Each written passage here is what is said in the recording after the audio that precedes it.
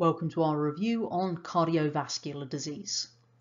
So cardiovascular disease, or CVD for short, is just a description of a disease of either the heart or the blood vessels, or if you're really unlucky, both. One of these types of cardiovascular disease is a condition called atherosclerosis, which quite simply is where the arteries have become narrowed and hardened as a result of the deposits of fats within their walls. So if you look at the bottom left first of all, we can see the far left hand side, that's a normal artery. The blood's able to flow through, it can expand and contract as it does so, that's your healthy blood flow. As we get the deposits of the fat, the yellow stuff in the walls, what you can see is it starts to restrict that blood flow. So it gets narrower and narrower until eventually we could end up in a situation where it blocks that artery. Now, to give you an idea of what it looks like in reality, on the right, that would be a picture of an artery that has been hardened and narrowed as a result of the fatty deposits. So that's an artery clearly showing atherosclerosis.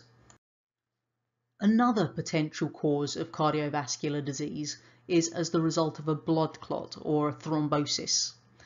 So if we have this blood clot occurring in one of our coronary arteries, which are the arteries that take the blood back to the heart to supply it with oxygen and glucose, then that can lead to a heart attack. If that blood clot was to occur in an artery that supplies the brain, then it causes a stroke.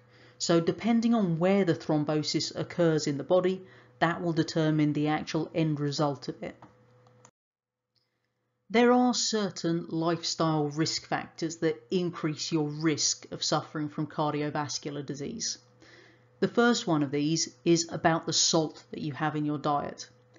If you take in too much salt in your diet, then as a result of the increased salt concentration within your blood, what we find is more water is absorbed back into the blood after that filtration process in the kidney. So when we've got extra water in the blood, that means there's a higher volume and therefore it causes higher blood pressure. The second risk factor we've got is having a diet that's high in saturated fats. If you eat too many saturated fats, then we end up with deposits of cholesterol in the artery walls. So as a result of that, the blood vessels are narrowed and that's going to restrict the blood flow and also increase the blood pressure. So to give you an idea of what it looks like, on the left you have a healthy artery with no restrictions. On the right you can see how it's down to almost half the actual size because at the bottom there we have this deposit of cholesterol. Now the types of things that you would typically eat to have this high saturated fat diet are things like large amounts of butter or having a very large quantity of red meat in your diet. So it's good to keep those in moderation. There is one key lifestyle change that we can make to reduce the risk of cardiovascular disease, which is ensuring we take regular exercise. When you actually take regular exercise, then first of all, you've got a lower body mass, because what we find is less of the food that you're consuming is going to end up getting stored as fat because you're using the energy coming from your food. So the lower your body mass, the lower your risk of CVD and also of diabetes. If you've obviously got lower body mass, you will have healthier joints and you've got a lower risk of arthritis as well, which is always good news.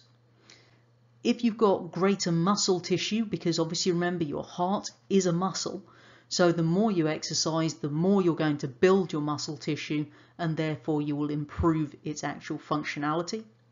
And you will also lower your cholesterol levels in the blood, which means less chance of the cholesterol depositing in your arteries. Hopefully at the end of this video you can state what is meant by cardiovascular disease. You can state some lifestyle factors that increase your risk of heart disease, and you can describe the link between lifestyle factors and the risk of non-communicable diseases.